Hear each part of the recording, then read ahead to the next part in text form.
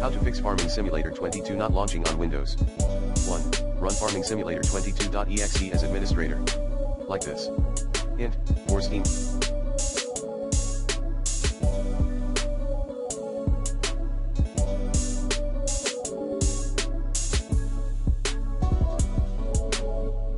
Users, you may check C:\program files, x86, /Steam apps /common Farming Simulator 22 folder.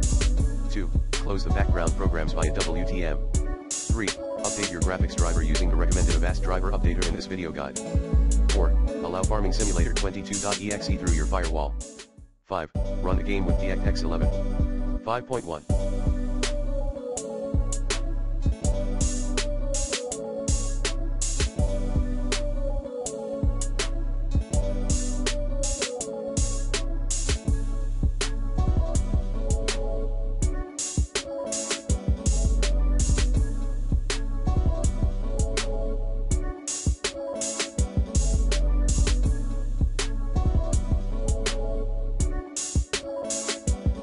Add DX11 into Farming Simulator 22's launch options.